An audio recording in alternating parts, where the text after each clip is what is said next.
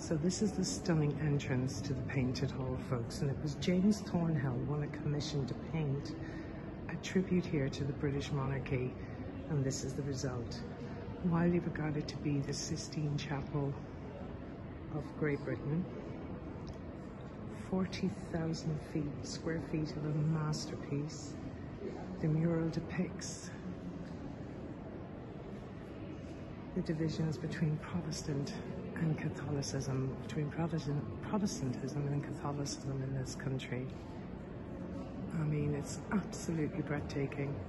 And I'm going to take you up the steps. I'm sorry about the slight unsteadiness of the camera. They insist that there is no gimbal allowed in here. So we're going to take you for a closer look. Look how breathtaking that is.